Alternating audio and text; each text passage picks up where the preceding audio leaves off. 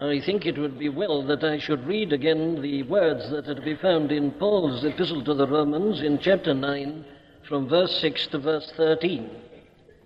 Not as though the word of God hath taken none effect, for they are not all Israel that are of Israel. Neither because they are the seed of Abraham are they all children, but in Isaac shall thy seed be called. That is, they which are the children of the flesh, these are not the children of God, but the children of the promise are counted for the seed. For this is the word of promise: At this time will I come, and Sarah shall have a son. And not only this, but when Rebekah also had conceived by one, even by our father Isaac, for the children being not yet born, neither having done any good or evil, that the purpose of God according to election might stand, not of works, but of him that calleth, it was said unto her, The elder shall serve the younger. As it is written, Jacob have I loved, but Esau have I hated. Now, most of you will remember that we've worked our way through the details of that argument. There's only one argument there, and the argument is on this theme, that they're not all Israel that are of Israel. And the apostle, you remember, works out his argument to demonstrate that by citing two cases. The first case is the case of the two sons of Abraham. The second case is the case of the two sons of Isaac. Now, we saw that in both cases he adopted the same process of argumentation. He states the facts, he quotes a direct, explicit statement of God, and he deduces his own doctrine. Now, he's done that in both these particular cases that he cites. Last Friday night we were looking at the second case, these two children of Isaac. And he emphasizes this most important point, that they were twins, that they were together in their mother's womb, that nevertheless one was actually, of course, born a short time before the other, but that God's choice was that the one who was born second is the one who is to be preferred, is the one who is to be the seed. Now, we saw that, we emphasized the facts, and we dealt with these two quotations of explicit statements made by God. And then we ended by just showing that he lays down this very vital bit of doctrine in verse 11, the verse that is found in brackets.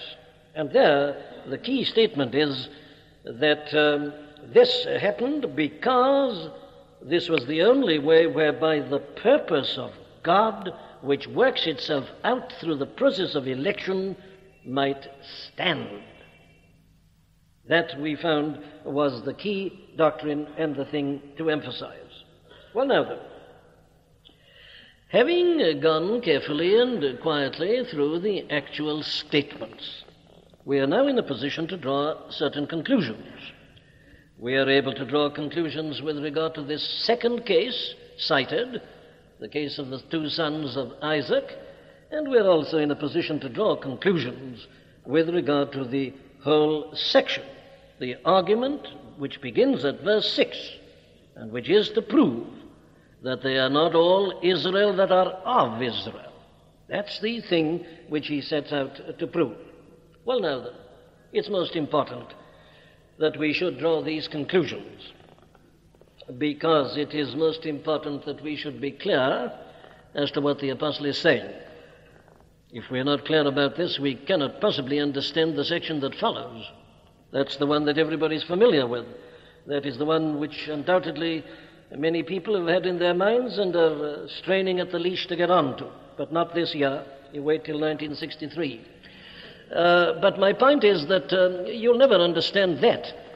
You'll never understand that unless you understand this. That arises out of this. So that we must be clear and certain in our minds as to what the apostle is saying here. Now, judged by any standard, this is a most important statement. Not only that, we do know that it is an extremely difficult statement. We're not handling an easy portion of Scripture here. It's a very difficult one. I hope none of you are discouraged by that. Don't blame yourselves if you have found this difficult to follow. It is one of the most difficult statements in the whole of the Scripture. Don't be discouraged. But on the other hand, don't give up. Don't say, because it's difficult, I can't be bothered. You should never say that about any portion of Scripture. A Christian man or woman who doesn't apply what mind and understanding he or she has got to a portion of Scripture because it is difficult is sinning very grievously. You have no right to neglect any portion of God's Word. But you say, this is a very controversial one, and people are arguing and have argued about it, and I don't want to be involved in argument and disputation. You have no right to back out of argument.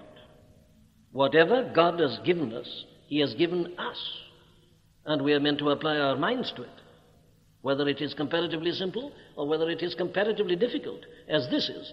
We have no right to ignore Scripture, and if we do so at our peril, and it is indeed an insult to God, who raised up men to write these very Scriptures for our instruction, for our enlightenment, for our establishment in our most holy faith.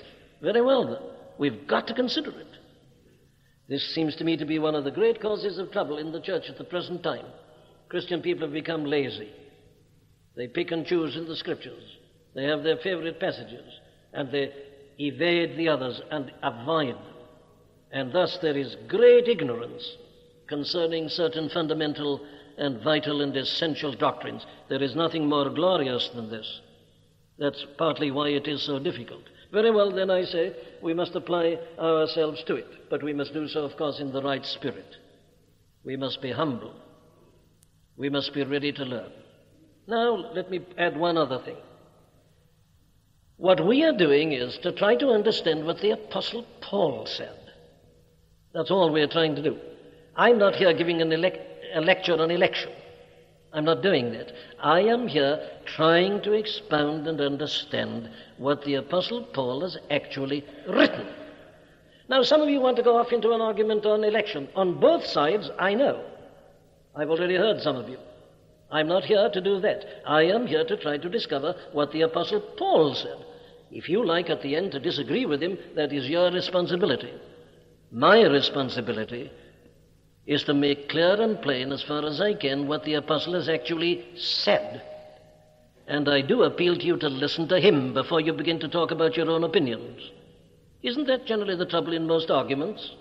You watch the next time you see two people having an argument. You just sit and listen and watch them.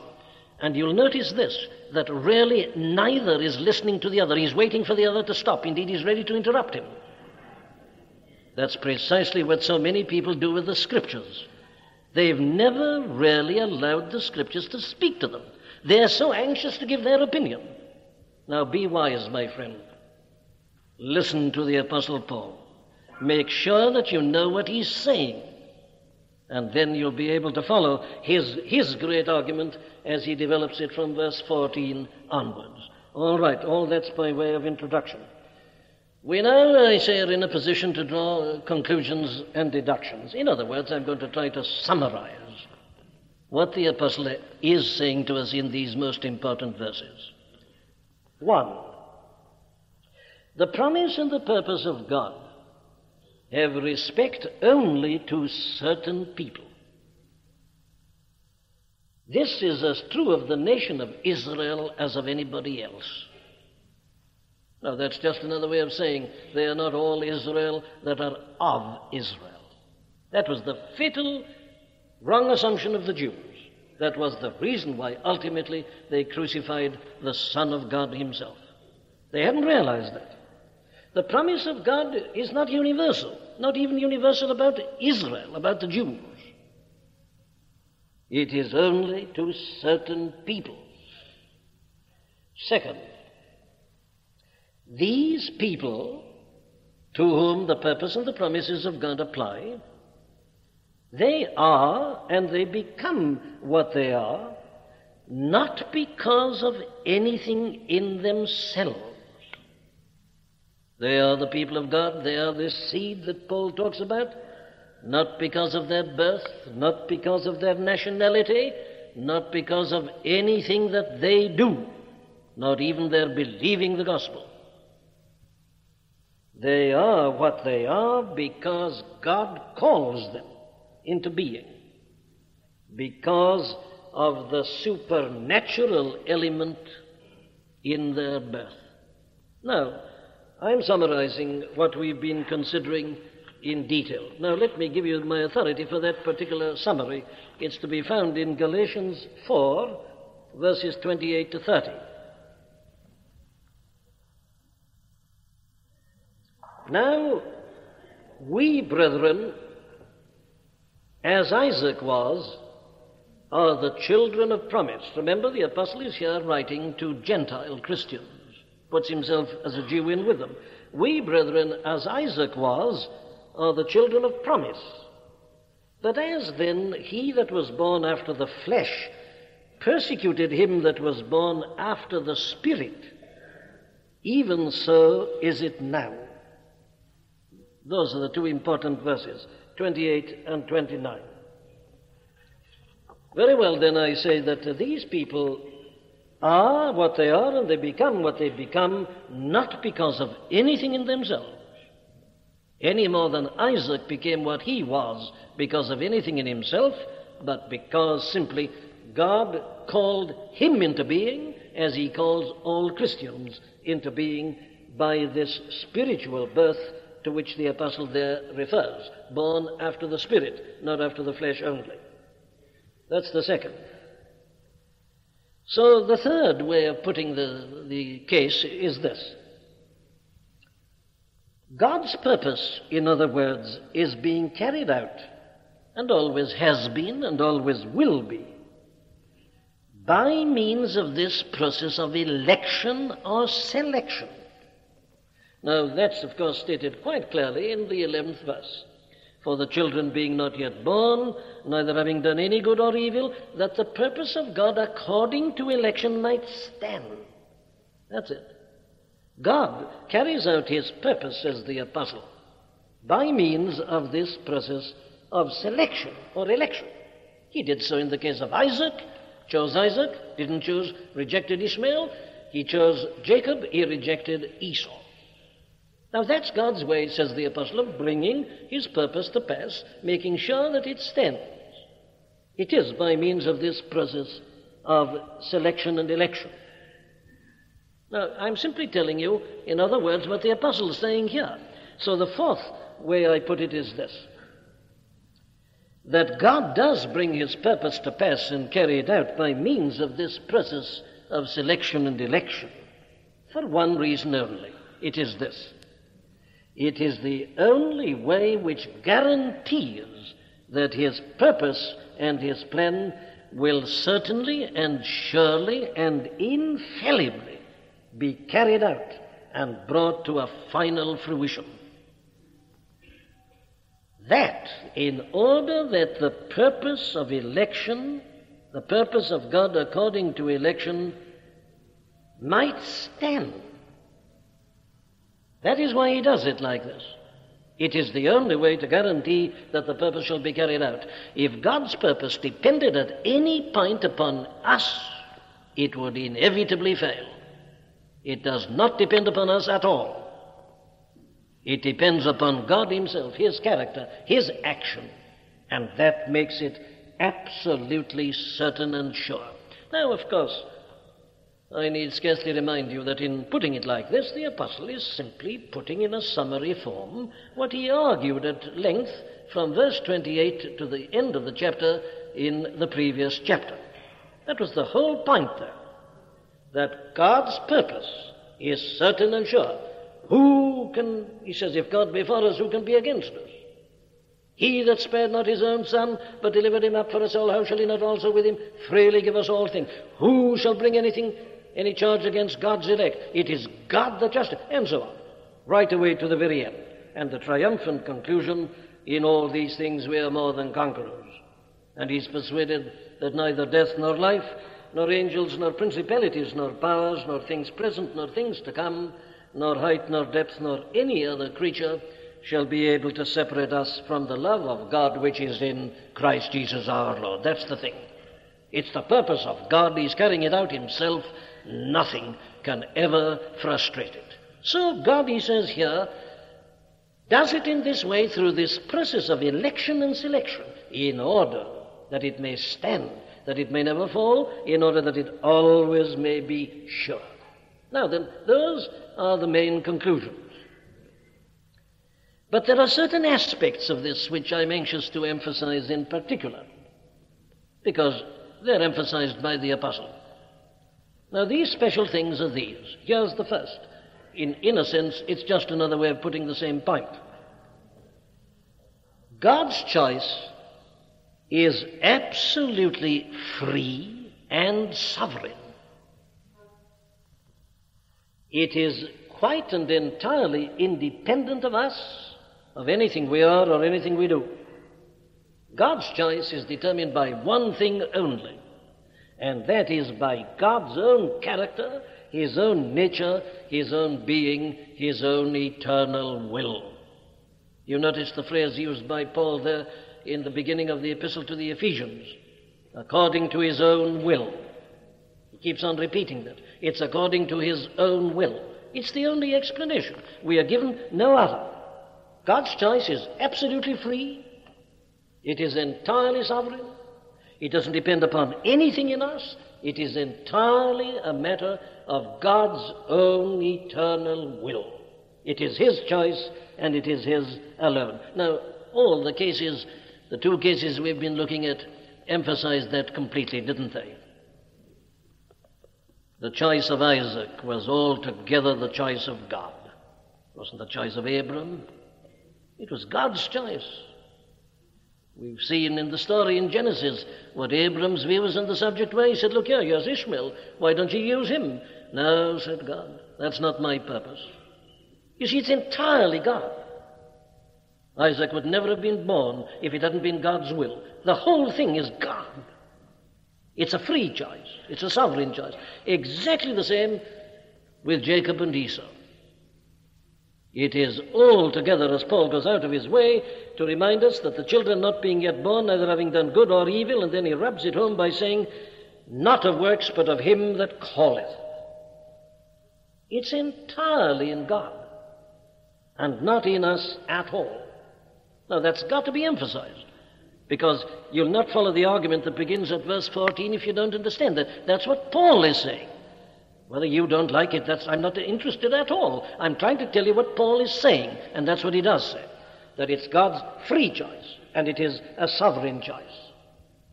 Secondly, this choice of God's involves a rejection as well as a choosing. Esau have I hated, as well as Jacob have I loved. Now, we interpreted that last week. God doesn't so much hate the person as hate the sinful condition of the person, the sinful attitude of the person, and all that that's going to lead to. God, as we are told in the Sermon on the Mount, causeth his sun to rise on the evil and the good, and sendeth his rain on the just and the unjust. This is from the standpoint of his view of sin, and of man in sin. So there is a rejection as well as a selection. God hates evil. God hates sin. That's the second principle. Now then, we come to what to me is the most important. The third. This choosing and electing and selecting on the part of God is something that we must view in the right way. In other words, in the way in which the apostle puts it before us. What is it? Well, now then, this I say is so important because so many people, it seems to me, get into trouble over this whole doctrine because they don't view it as the apostle puts it, but they view it in a wrong way. Now, this is how so many of them view it. Let me put it like this. According to the apostle's teaching, God's electing and selecting is not a matter of an arbitrary selection out of a mass of humanity. It isn't a case of God looking at a mass of people and choosing some out of them and rejecting others.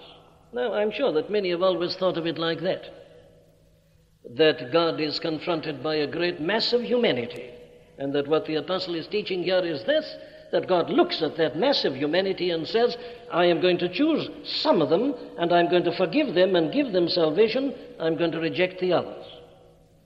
I am asserting that that is not what the apostle says. And that to think that is to misunderstand what he is saying. Very well, let's go on. I put it like that because I think both the cases that the apostle has used prove that that is not what God does. Well, what does he do? Both cases prove this. That God doesn't look at a mass of humanity and take out some and leave the others. What God does is to produce a people for himself. Now, I showed you that it was God who produced Isaac. It was a miraculous birth. It wasn't a case of Isaac and Ishmael being born and God looking at the two and saying, I'm going to take this one and not that one. That's quite wrong. God produced Isaac because he had already decided that it was through this man whom he was going to produce that the seed was to be carried on. So we must get rid of this notion of God looking at a humanity or a collection of people who've already arrived and then taking out one and leaving another. It isn't that. This is a very positive process. Now, the apostle Isaiah has made that perfectly clear in the case of Isaac and then in the case of Jacob in exactly the same way. He cited the two cases because they both establish that point. But later on in the chapter, he makes it quite clear again. Look with me at verse 24, where he puts it like this. He's got this comparison, you see, showing how, let's start at verse 22. What if God, willing to show his wrath and to make his power known, endured with much long suffering the vessels of wrath fitted to destruction, and that he might make known the riches of his glory and the vessels of mercy, listen, which he had afore prepared unto glory, even us whom he hath called not of the Jews only, but also of the Gentiles. Now the operative phrase is this, which he had afore prepared unto glory. He had prepared them beforehand unto this glory. That's what he's saying. It's in exactly the same thing as he's told us in the cases of Isaac and of Jacob. He had prepared beforehand these people for this glory. There it is quite plainly in that verse. And you've got the same thing really in verse 29, where he quotes Isaiah. And as Isaiah said before, except the Lord of Sabaoth had left us a seed, we had been as Sodom, and we had been made like unto Gomorrah. It's God who preserves the seed. It's God who always brings this seed into being and preserves it.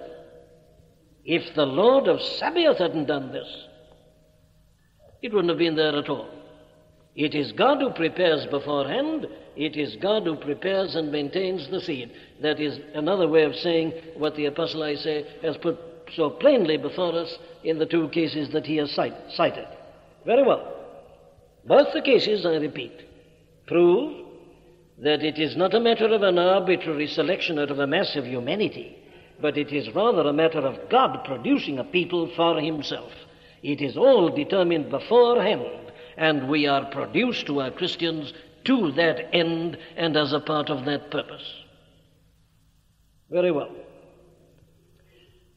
In order to elucidate this, to make it still more plain and clear, I want to suggest to you that the right way of looking at this statement is to take it in terms of what he's already told us in chapter 5 from verses 12 to 21, which I read to you at the beginning for that reason. This is how he puts it. All humanity was in Adam, who was also the representative of the whole of humanity. That one man was humanity.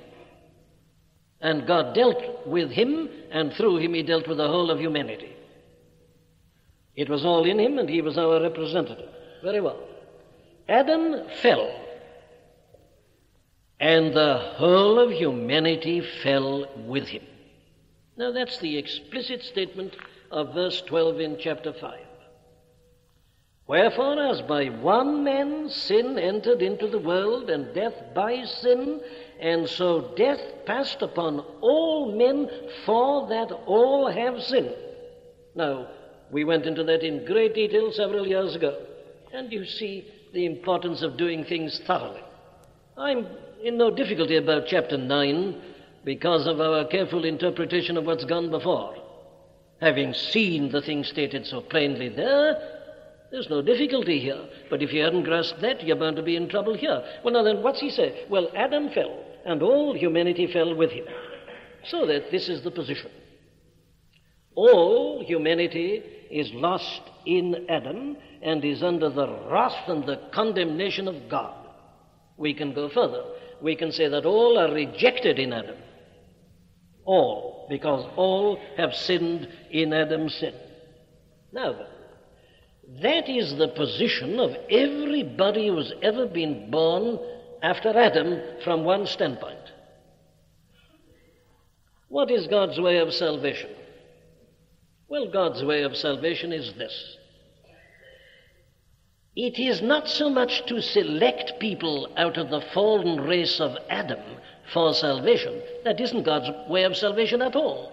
What is God's way of salvation? God's way of salvation, says Paul in Romans 5, is to produce a new humanity in Christ. Did you realize that? Here's the whole key. Humanity has fallen in Adam.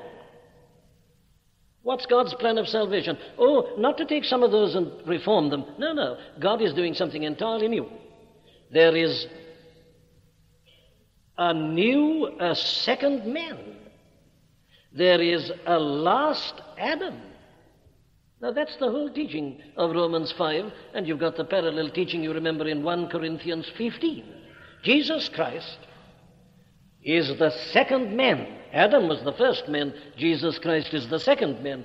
Adam was the first Adam. Jesus Christ is the last Adam. Very well. Jesus Christ is the first of a new humanity. He's the head of a new race. God's way of salvation is to produce a new race. It isn't a selection out of the old race. It is the production of a new race. In other words, we must always think of salvation, God's way of salvation, as a positive process. It is, I say again, not just a question of some of Adam's race being forgiven and others not. It isn't that at all. It's a new race, a new people, a spiritual people, produced by a spiritual birth. I go further. These people are brought into the world and are born and are prepared for that end and object. We've established that in the case of Isaac. Here it is repeated in this 23rd verse, and that he might make known the riches of his glory on the vessels of mercy which he had before prepared unto glory. They are produced and brought into being and brought into this world for that end and object. That is plainly the apostle's teaching. It is a positive process. It is the production of a new humanity. Don't think of it merely or primarily as something that is done to the old, lost, condemned, rejected humanity. It isn't that. It is the production of a new humanity. But wait a minute. Let's be clear about the place of the natural in all this. This is crucial. God does not do away with the natural. He uses it, but he intervenes in it in a supernatural manner. Both the cases cited prove that. You remember the case of the birth of Isaac, don't you? Abraham was 99, Sarah was 90. The question of having a child was a sheer impossibility. Yet they had a child. The natural process came into it. God used the natural process, but the supernatural came into it. A miracle was done on top of it. So God used the natural supernaturally and produced Isaac. My contention is that he always does that. We saw that he did exactly the same in the case of Jacob. We are all born, therefore, in a natural sense, as the children of Adam. As Ishmael and Isaac were the natural children of Abraham, and as Jacob and Esau were the natural children of Isaac, we are all the natural children of Adam. But the teaching is that nevertheless, as Christians, we are all of us separated from our mother's womb in a spiritual sense. Now, the exact time when this spiritual fact is made manifest, the actual time when it is made manifest, is irrelevant. Let me show you what I mean. Take the case of the Apostle Paul. Now, here is a case that will illustrate it to perfection for us. Take the case of the Apostle Paul. What does he say about himself? Well, this is what he says in the first chapter of the Epistle to the Galatians in verse 15. But when it pleased God, who separated me from my mother's womb, and called me by his grace to reveal his Son in me, that I might preach him among the heathen, and so on. Now notice what he says. He says that he had been separated from his mother's womb as a Christian, as a servant of God, and as an apostle. Right, but we all know that for a number of years he was a persecutor, he was a blasphemer, he was an injurious person. He was reviling Christ, he was execrating his name, he was doing everything he could against him. But what he says is this, that though he was for so many years a blasphemer and a persecutor and an injurious person, nevertheless it was true that he had been separated from his mother's womb. He was by nature a child of Adam. But God, even in bringing that man into this world, had done this supernatural, spiritual thing. It only showed itself in time on the road to Damascus. But it was there, he tells us, from the moment of his conception, from his mother's womb. Very well, now this is the most important point. What happened in the case of Isaac and of Jacob, I am arguing, happens in the case of every Christian. God produces this new humanity. He does it by using the natural process. He doesn't scrap that. He uses it. But he so acts in it and upon it and through it as to bring his own purpose to pass. The others, well, they're just left. Ishmael was just left as the natural child of Abraham. Esau was left as the natural child of Isaac. And all the unredeemed, the unsaved, the non-Christians are just left as they were, as the natural children and progeny of Adam. Very well. This thing, then, I say, appears to us to be entirely something that happens in time. But what happens in time is only the manifestation of God's great and eternal purpose. I mean this, that our being convicted of sin, our repentance, our calling by the gospel, the changed life and so on, all that is something that happens to us in time, and we say, I was converted on such and such a date or at such a particular time or period. That's all right. That's nothing but the manifestation of it. That's Saul of Tarsus on the road to Damascus. But the thing happens in his mother's womb. You go back. Certain things became obvious about Isaac and about Jacob at a given point in time. Yes, but the thing was determined before they were born. That's the argument of the apostle. So the natural is used by God in this way. And what Paul is trying to get us to see here is this, that we mustn't look at it from our natural angle in terms of the time process. We must learn to look at it from eternity in the purpose and the plan of God. And so we will see how it works itself out. Well, now take again the statement of it that we have there in Ephesians 1, which we read at the beginning again, verses 3 to 5. Blessed be the God and Father of our Lord Jesus Christ, who hath blessed us with all spiritual blessings in heavenly places in Christ Jesus, according as he hath chosen us in him before the foundation of the world, that we should be holy and without blame before him in love. He chosen us for that before the foundation of the world, having predestinated us unto the adoption of children by Jesus Christ unto himself, according to the good pleasure of his will. There it is again in a summary form. Now then, that's what the apostle has been telling us about the two cases, the case of Isaac and the case of Jacob. He says this is true of everyone who's a Christian. We are all the children of Abraham, the children of faith. We are all born in a spiritual manner, as was Isaac himself. But you know, there's a very interesting case of this in the Old Testament. It is the case of Jeremiah. Listen to Jeremiah putting it.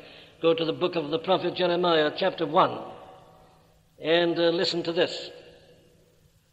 The words of Jeremiah, the son of Hilkiah, of the priests that were in Anathoth in the land of Benjamin, to whom the word of the Lord came in the days of Josiah, the son of Ammon, king of Judah, in the 13th year of his reign. That's when the thing came to him. It came also in the days of Jehoiakim, the son of Josiah, king of Judah, and to the end of the 11th year of Zedekiah, the son of Josiah, king of Judah, and to the carrying away of Jerusalem captive in the 5th month. Then the word of the Lord came unto me, saying, Before I formed thee in the belly, I knew thee. Isn't it an exact parallel? Before I formed thee in the belly, I knew thee. And before thou camest forth out of the womb, I sanctified thee, and I ordained thee a prophet unto the nations. God produced him for that purpose. It only actually happened in the days of Josiah, the son of Ammon, king of Judah, in the 13th year of his reign. Don't get mixed up with this time element. You see, the Son of God really began his public ministry at the age of 30, but he'd been sent into the world to do it. There were 30 years when people just looked at him and thought he was a man like everybody else. Suddenly he bursts forth in his ministry. Jeremiah the same. For all the years, nobody knew that he was to be this remarkable prophet of God. But God had, before I formed thee in the belly, I knew thee, and before thou camest forth out of the womb, I sanctified. You notice it is God who forms him in the belly. Of course. This is what he does with all his people. There is a statement of exactly the same doctrine there in the Old Testament. So I would put it like this to you. The saved, those of us who are Christian,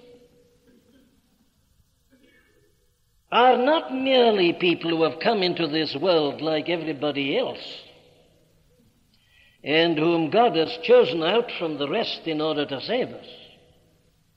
If you put it like that, it means that you're looking at it only in terms of time and the making manifest of God's purpose.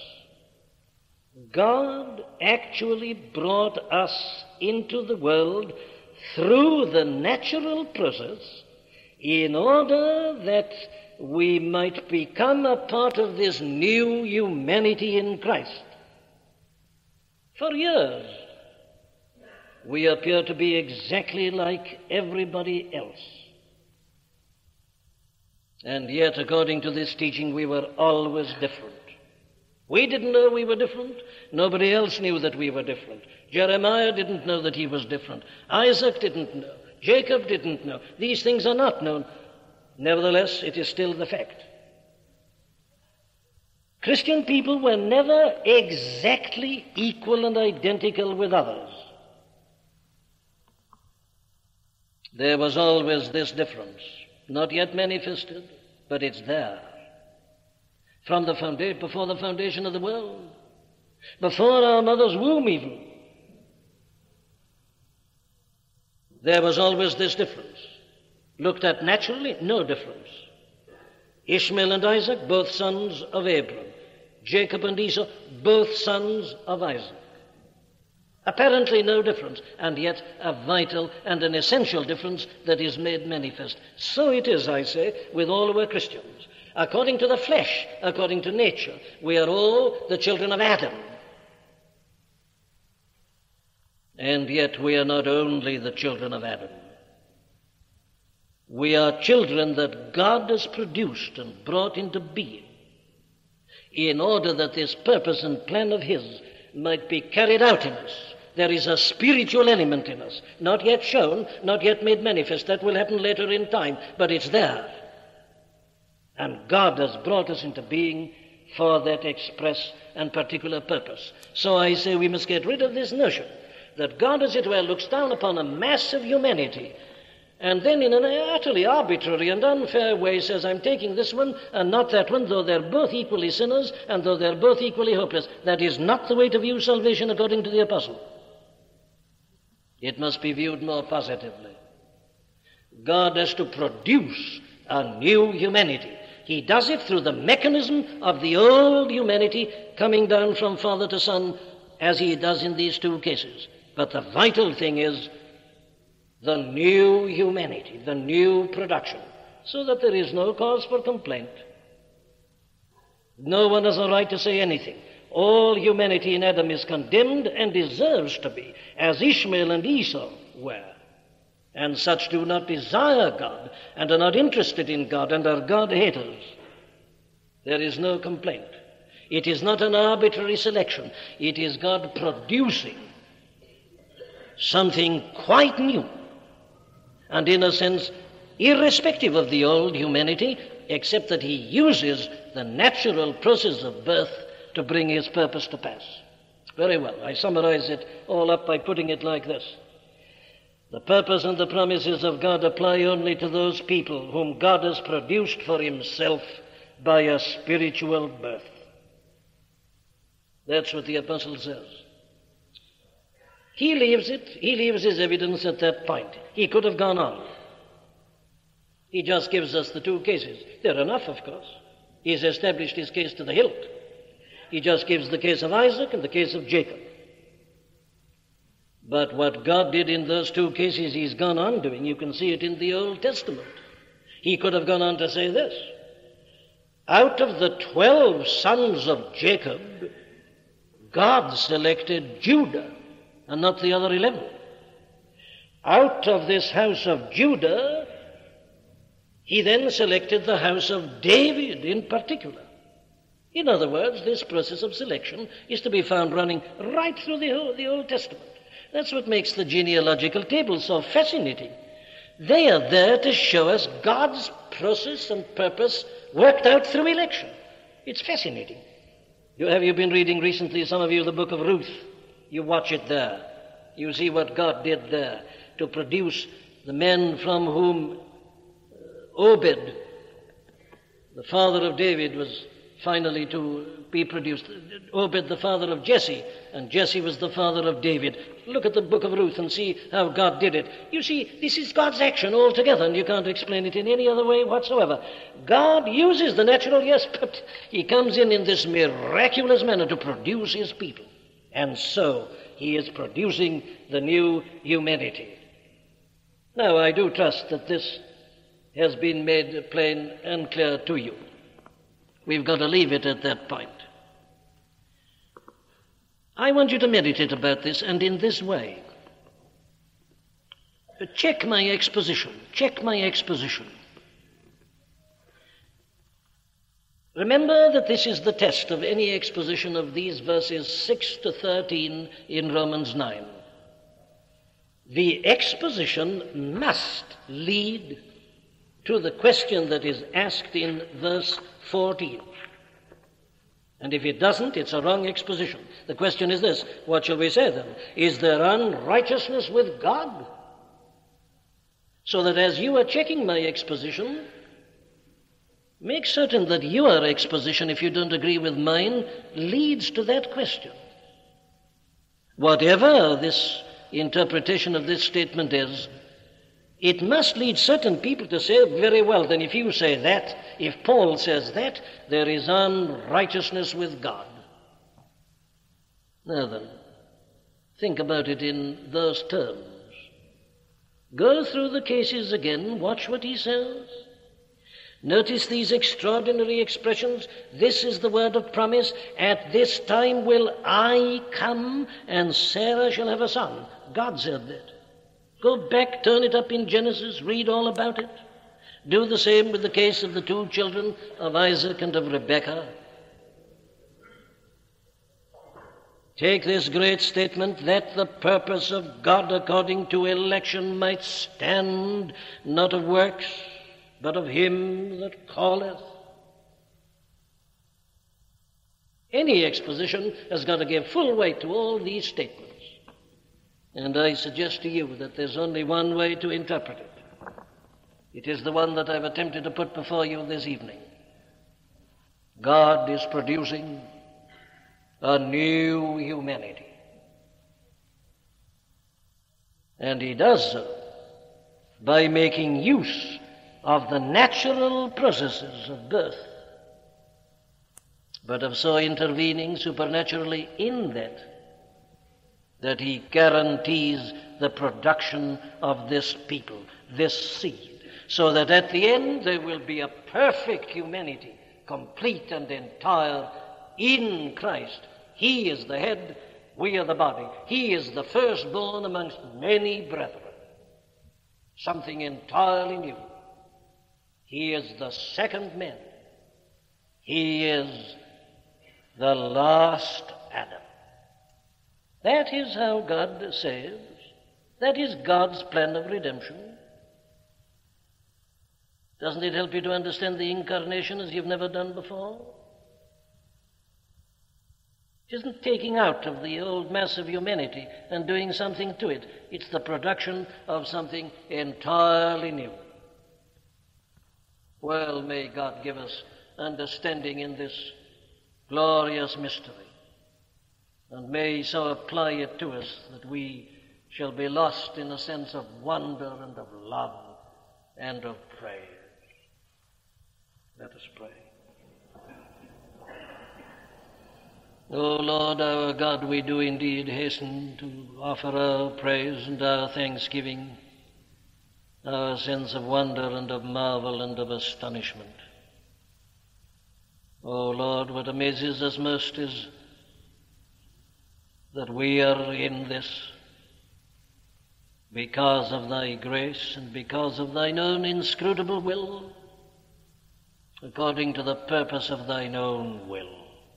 Oh, give us grace, we pray Thee, ever to look at ourselves and to think of ourselves in this way. Oh, forgive us for the folly of detracting from what Thou hast done, even detracting from what Thou hast made us because of our puny understandings. Lord, grant that we may know more and more that we have the mind of Christ. Enable us by Thy Spirit to think in that way, we pray Thee, and according to that mind. And then we know that Thine and Thine alone shall be all the honor and all the glory.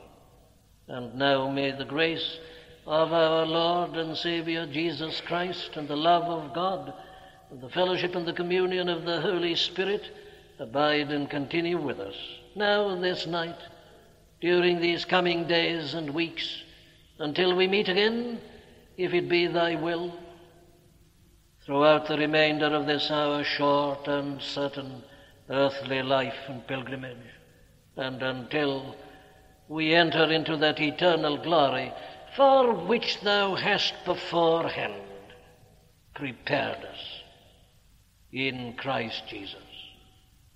Amen. We do hope that you've been helped by the preaching of Dr. Martyn Lloyd-Jones. All of the sermons contained within the MLJ Trust audio library are now available for free download. You may share the sermons or broadcast them. However, because of international copyright, please be advised that we are asking first that these sermons never be offered for sale by a third party. And second, that these sermons will not be edited in any way for length or to use as audio clips.